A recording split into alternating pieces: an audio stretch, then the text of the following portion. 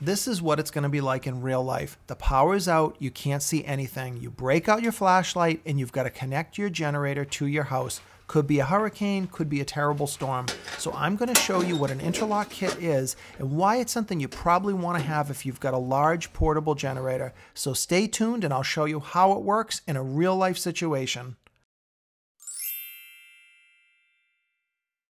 An interlock kit is nothing more than a safety device, and it's what you're looking at right here, that little silver plate. That's all an interlock kit is, and what it does is it prevents you from running your generator and being connected to street power at the same time. So all that means is that when you're on your generator, the goal of an interlock kit is to make sure that the power from your generator doesn't backfeed into the utility lines. So it's just a simple device that is code approved that prevents the power from going beyond your house. And that's a good thing for everybody, especially for utility workers that were the most at risk when people would do illegal backfeeding.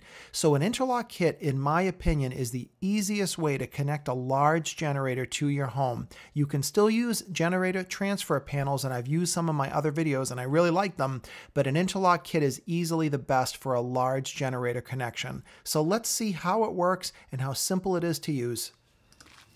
When hooking up a generator, I always start from the outside in. So the first thing we're going to do is set the generator up outside and get it ready.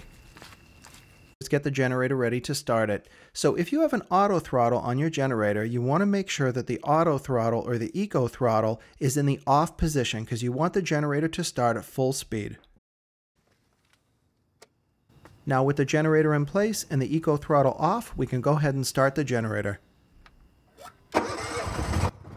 Most manufacturers recommend that you let your generator warm up for a few minutes before connecting it to the house. This is a good practice. Again, keep in mind you could be doing this in the dead of winter, so that warm-up time is really important. Next thing I like to do is plug in the plug to the outside generator outlet. This is a Reliance outlet that I use here, but there's many brands that you can choose from. Notice that one of the prongs on this outlet cord has a key on it. This is very important to know because if you plug it in wrong, it won't go in correctly and it can be very frustrating. And again, remember, it can be raining or snowing when this happens. So you want to get used to understanding where that key is and identifying it. Now we need to connect the other end of the cord to the generator. And again, note that key because that's very important. You need to align the key to the outlet, and once you press it in, it needs to be turned to lock it in. These are locking type plugs. Now they're not all the same, but this is by far the most common kind. So if it doesn't feel right when you put it in, take it out and check the ends to make sure it's aligned properly. And you can see here, I'm going to give it that twist and that'll lock it in place.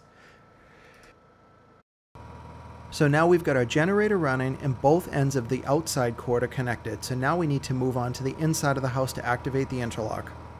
So I'm showing you exactly what you're going to see when the power's out. You're going to be using a flashlight and you're going to have to identify these items. So at the top of most panels, you're going to have a main breaker. The first step you need to do is to throw that off. Once that's off, you can slide your interlock plate upward, as you can see here. I'm going to push that up, and now the breaker just below is your interlock, and I'm going to turn that breaker on.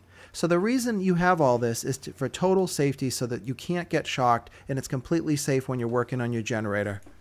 So now that the street power is back on, we want to restore our power. So we're just going to reverse the steps. So the first thing we do is we switch the interlock breaker off, and that drops the little metal panel. Now we could throw our main breaker back on, and the power from the street is back on, and we've undone it. Now we just need to go outside and undo the outside steps. The first thing I do when restoring power is I disconnect the cord to the generator outside. I also like to double check that I leave the eco throttle in the off position in case I forget the next time. That way it'll be in the right position when I start it. And then the last thing, of course, is I switch the generator off.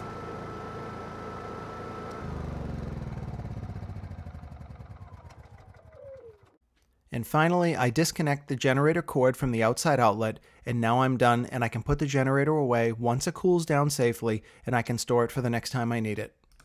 I hope you found this video helpful. If you did, I'd really appreciate it if you give me a thumbs up and then also subscribe to my channel for more great videos. Thank you.